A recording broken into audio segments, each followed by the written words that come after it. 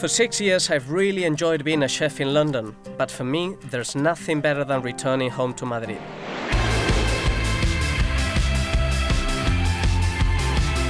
Every time I come back and I get into the door, I feel something quite special.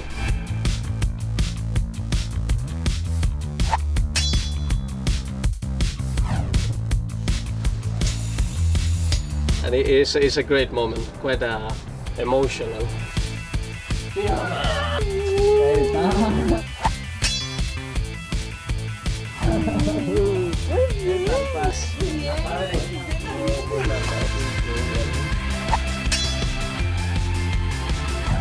Every time I get home, first thing I do is go into the kitchen and open the fridge.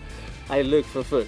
It's just like a magnet. En esta cocina es donde me has enseñado todos los trucos sobre la cocina tradicional. Sí. ¿Recuerdas la única regla que me enseñaste y que me impusiste en esta cocina? Claro que me acuerdo perfectamente que tenías que dejar impoluta la cocina después de usarla. La cocina era la regla única que te dije. ¿Y qué tal me porté? Bueno, al principio un poco así, pero luego muy bien. Bueno. Toma. Gracias. I've always wanted to be a chef. My toys were about cooking, everything I read had something to do with food, and my parents still keep my old recipe books in my room. This was my first ever cooking book. It's actually called My First Cooking Book.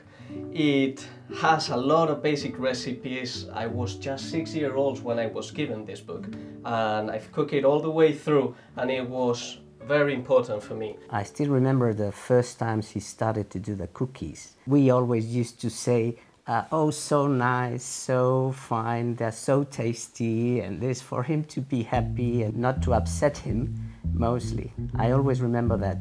They were really terrible.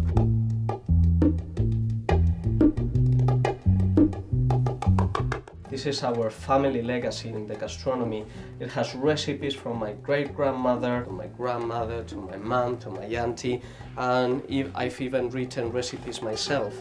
Recipes that has been tested with the times, and it brings great memories.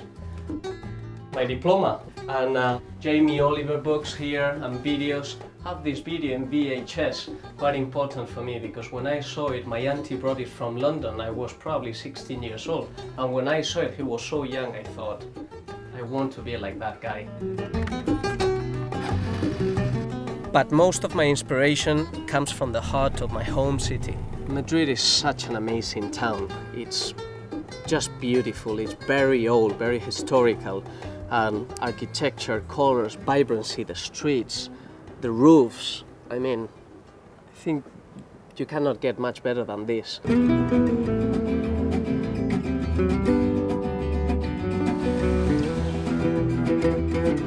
Along with the vibrant colors and architecture, the food in Madrid is fabulous. And one style of cooking has risen above the rest, a style that's been perfected over hundreds of years. Madrid is the capital of tapas. We are in Paseo de la Castellana. This is the fastest track to the best tapas bars in town.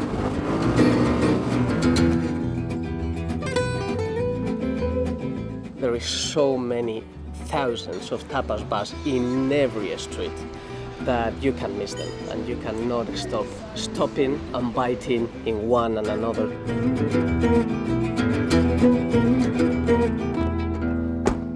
This area here is where you can find some of the oldest and most famous tapas bars in Madrid. We are actually in Calle de Cuchilleros, which means the knife maker's street, and it's been associated with food for centuries. Tapas are all over the world these days, and Cava Baja is the heart, was the beginning of the story. But this building over here means a lot to me, because my grandmother and my great-grandmother used to live here. And now, on the ground floor, there is a tapas bar, and I kind of like that. Cava Baja is brimming with tapas bars to explore. Hi Pablo, how you doing? But I've decided to invite all my friends and family to a tapas feast of my own. I'm organizing a get-together tonight, and that means it's time to hit the market. the best fish, the best meat, the best vegetables, everything comes to Madrid. Just order the most amazing razor clams. Look at these tomatoes. They are so fresh and the aroma is incredible. This cured sausage will go perfectly with the tapas. I used to go to my auntie's place for the most amazing meals when I was young, so tonight I will be cooking this feast at her house in the north of Madrid. My auntie was the best chef, the best cook in the family. She always bring food and bring home, and every opportunity that I had to go to her house and cook, I was always there.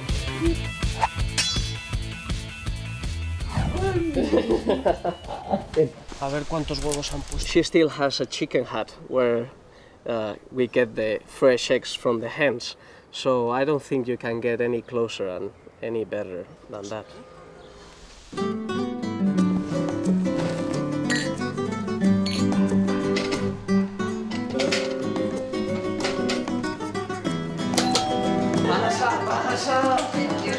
When everyone gets together, it's fantastic. My grandmother. Once the snacks are sorted, it's time to get on with the tapas. Broken eggs is a typical dish from Madrid. Onion and garlic are fried up and mixed with slices of potato and black pudding. To finish off, I'm using my aunt's eggs, fresh from the coop. Brilliant, this is ready. I love it. And cod in salsa verde is one of my mom's favorite dishes, so I hope she likes it. She likes it. It's missing a bit of salt, she says, but she likes it. Damn it! A tapas fiesta is all about chatting, drinking and eating for hours. As the sun sets, my final dish, black rice, is delivered. And it's time for me to relax.